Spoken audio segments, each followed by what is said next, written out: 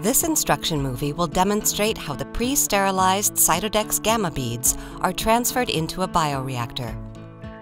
Place the welder, microcarrier container, and single-use bioreactor close together for welding. Insert the appropriate welding block for the tubing diameter and a sharp blade into the welder. The Cytodex Gamma container is welded together with the single-use reactor using tubings of the same diameter. Check that the weld is okay and cool, and ensure that the outlet of the cell bag is open before proceeding. Slowly turn the container with the dry microcarriers upside down while gently shaking to get the dip tube above the surface of the microcarriers. This is a requirement for complete transfer.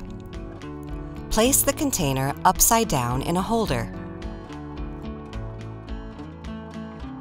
Connect the gas line for air or nitrogen to the vent filter that is connected to the dip tube.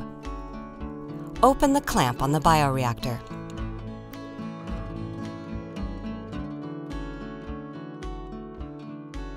Apply gas pressure to the vent filter at 0.3 to 0.4 bar. Open the clamp on the vent filter tubing. Wait approximately 5 seconds to create a slight overpressure to get a good transfer before opening the clamp on the container transfer line. Shake or tap the container to get an even flow of microcarriers during the transfer. Check that the microcarriers flow into the bioreactor and that the transfer line is not clogging or restricting the flow. If using a wave bioreactor, ensure that the position of the tray is tilted during the transfer to avoid microcarriers covering the sensors. Check that all microcarriers have been transferred out of the container by tipping it back and forth. Close the gas pressure and disconnect the gas line. Close the transfer lines both on the bioreactor and on the container. Place the media tank close to the bioreactor, container, and welder. Weld the media tank together with the single-use bioreactor while disconnecting the microcarrier container. Place the media tank close to a pump and place the tubing into the pump head.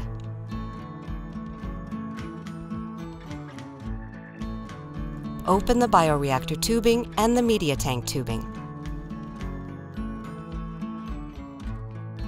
Start the pump and check that the media flows into the bioreactor, which should remain in a tilted position to avoid creating air bubbles over the sensors. Stop the pump and close the inlet and media tank tubings.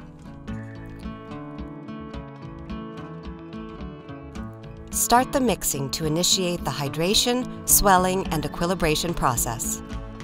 Equilibrate for at least 4 hours before inoculation by adding the cells directly to the media containing Cytodex Gamma in the reactor.